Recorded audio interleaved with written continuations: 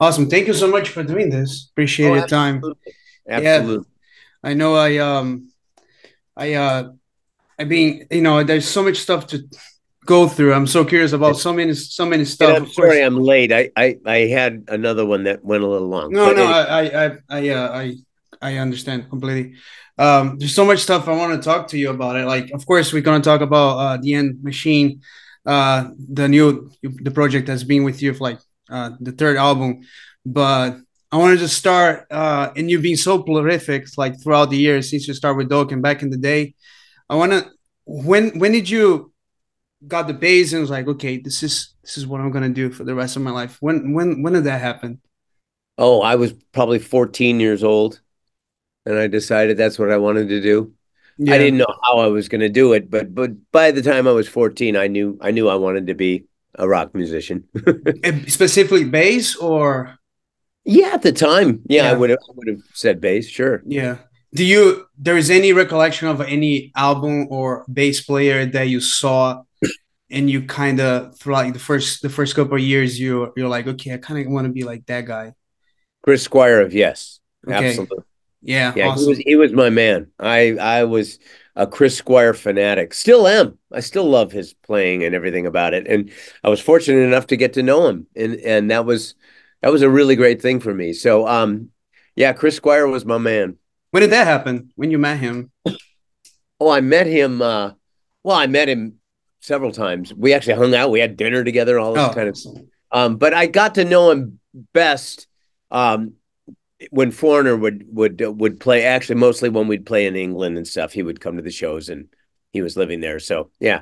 And our manager, Phil Carson, was the guy that gave Yes a career at Atlantic Records in the 70s. So he knew Chris quite well. So it all worked out great. Oh, awesome. Yeah, it's good to meet the idols, and it's Yeah. even better when it's reciprocal, right? And when you get Yeah. along well, because Yeah. there's stories that sometimes that work that way. So, but Right. yeah, yeah.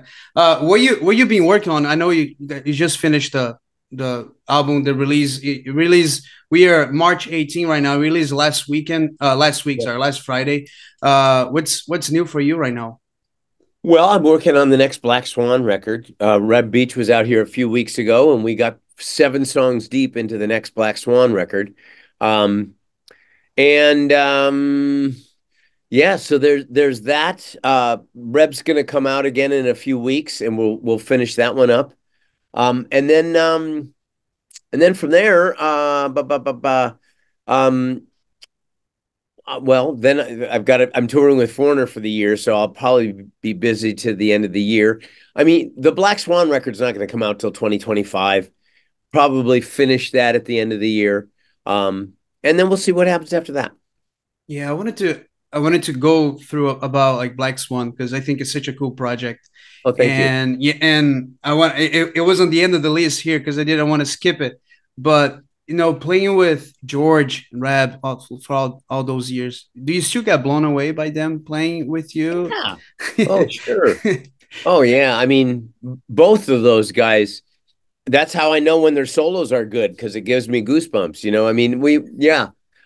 Yeah, no, those guys both blow me away still. Absolutely. They both have genius in them. They really do. Yeah, yeah. I'm so glad to hear about the Black Swan because again, like I said, it's such a cool project, and it's one of the few. Of course, you had other ones throughout your career, but some of the few that you're not with George, right? Because you had so many together with him, which is Yeah. you probably your biggest partner in music throughout Yeah. the years. Yeah. And it was that your guys' idea to start the End Machine. Actually, the idea came from Serafino at Frontiers. He wanted to pull, Mick Brown, George, and myself, so three-quarters of Dokken with another singer, Mm-hmm. see what happened. And that was kind of the original concept for that. So no, the idea was Serafino's. Yeah, and then of course you guys had two albums with the other singer, and when they get Girish threw up the you guys, when did that happen? I know he had Frontiers. He's a Frontiers guy too, right? With his Right. band, and Yeah. was that throughout the label or? Yes, it was. It was actually the label's idea. They said, "Look, this singer, we want you to hear this singer." So we listened to Garish and the Chronicles, and we were blown away by his singing. So the next step was to get together and write, and we sent him some stuff, and he just delivered amazing stuff. So we knew we had a really powerful combination, and we're all blown away at the results. It came out so great. Yeah, yeah. It brings a of course it's all three albums there have some unique stuff, and it's really good to see you guys playing together. But with Girish, it's new blood, right? It's Yeah. yeah. How old is him? You have it's like Actually, I have no 30s, idea. 20, yeah, yeah. Because you look so I'm young. Yeah, Yeah, I don't know. I'm gonna guess he's in his 30s, maybe. yeah. I'm not sure, He's honestly. from India. He's from India originally, right? Correct. Correct. Yeah, Yeah. he lives there still. Oh yeah. Okay. And you is there any chance that you guys get together to play live or rough? Probably not. I mean, we'd love to, and I'm actually trying to figure out a way that we can do it at the end of the year if it's at all possible.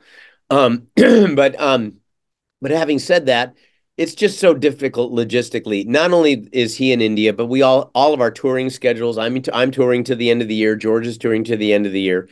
But having said that, in 2025, this is the last year where Foreigner is going to do one of those 9 months of the year we're on the road kind of deals. Mm-hmm. That's why we're calling it our farewell tour.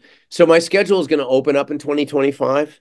So I guess it's humanly possible that we could do something because George is doing the same. He's bringing Lynch Mob to a close for playing live.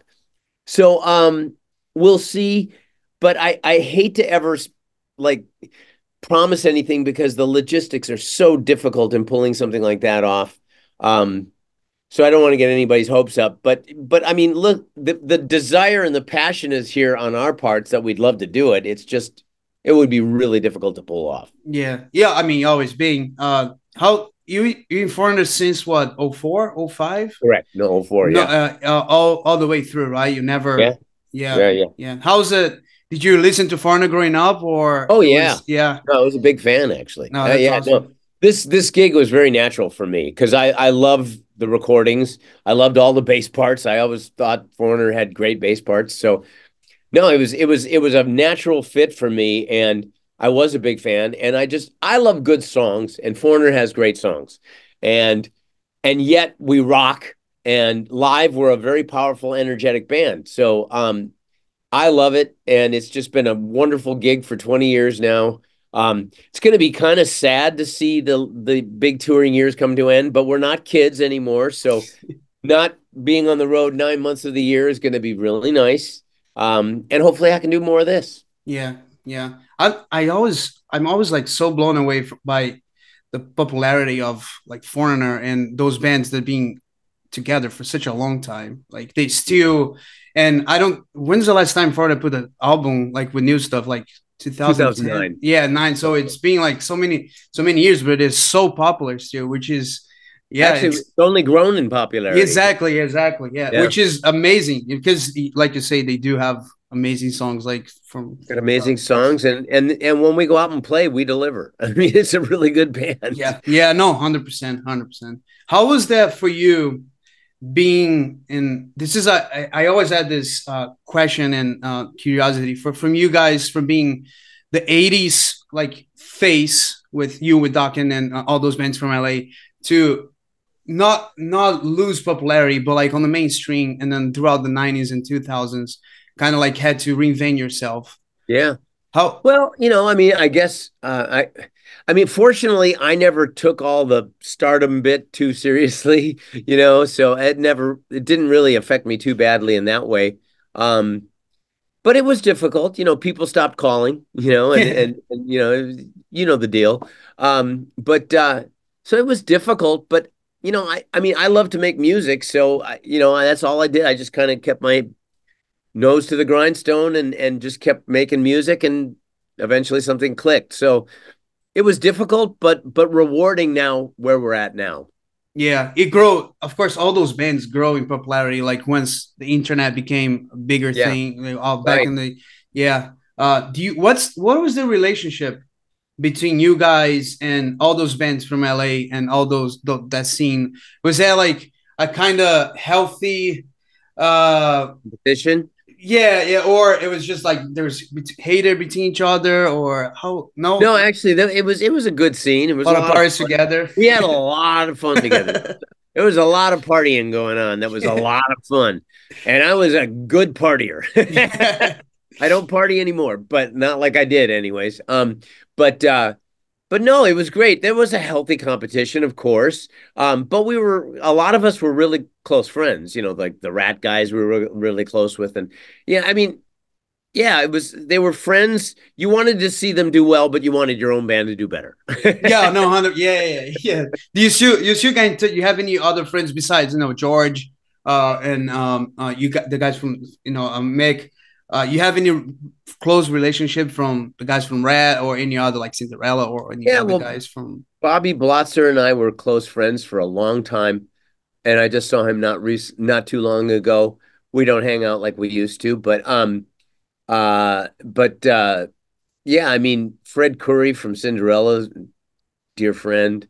Yeah, there's plenty of guys from that scene that the Warrant guys are all great. Slaughter guys. I mean, yeah, there's a Yeah. lot of But them. you guys probably get together and there's so much story to talk about. Oh my gosh, I can't even Sure. imagine. Yeah. Oh, we know how to have fun. Yeah. Do you have any desire to even maybe a book or something that counts your story or You get asked that a lot, actually. Uh,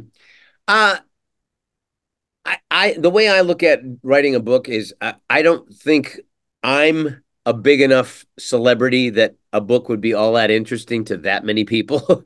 Maybe a handful, but and I could write a hell of a book, by the way. But I'm actually writing. I'm about 2/3 done with a book that I'm writing on yoga right now. So okay. that if I were to write a book, I'd probably do it about something like that, a little more scientific, because that's a big passion of mine. But yeah, as far as a book about like memoirs or something, I don't know. I just don't see myself. I don't see enough people being interested in it to make Well, it worth. I'll buy it for sure. Have Oh one well, buyer at thank you. least. Yeah, yeah. Okay, When one did down. the yeah one down? When did the yoga start at your life? I've been doing yoga for 46 years. I mean, I started in 1978. It just I got injured once and I was only 20 at the time. But I got injured and I told myself I didn't want to be in that position again. And somebody told me about yoga, so I started reading it. I started doing the yoga every single day. I became very committed to it, and now it's a huge part of my life. And in fact, I do a virtual meditation class. In fact, in 40 minutes, I'm going to be doing a virtual meditation class that I do here.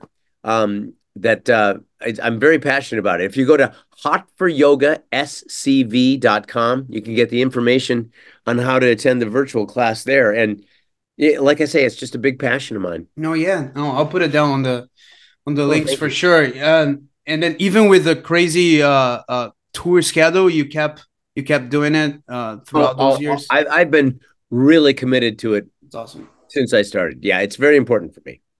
And Jeff, I saw some stuff about you online. Nothing bad, but I didn't know that you were Johnny Cage and Mortal Kombat. Yes. Yeah, the voice. I sure The was. voice, yes, not the guy, yes. Yeah, yeah. Yeah. How was that? Did you ever play video games growing up, or it was just Actually, no, I'm not a video gamer at all. But around the time that I did that, we had a very dear friend who happened to be a voiceover agent, and she got people voiceover jobs. And our daughter, who was like 3 or 4 at the time, she wanted to get her to do commercials because she was very animated and Mhm. cute little girl and all that kind of thing.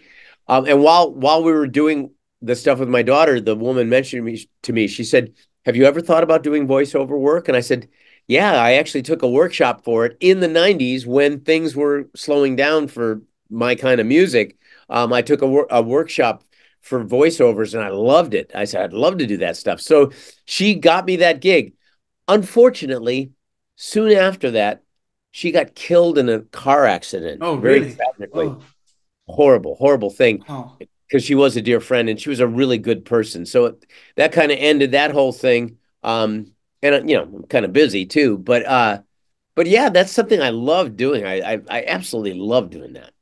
It's so interesting because they got I can't think about another example right now, but they do got the people from 80s and 90s to do new stuff with the video games, because it became such a, like, some of the video games have more they put more money on it than like some Hollywood movies. Like most of it, it's just a Yeah.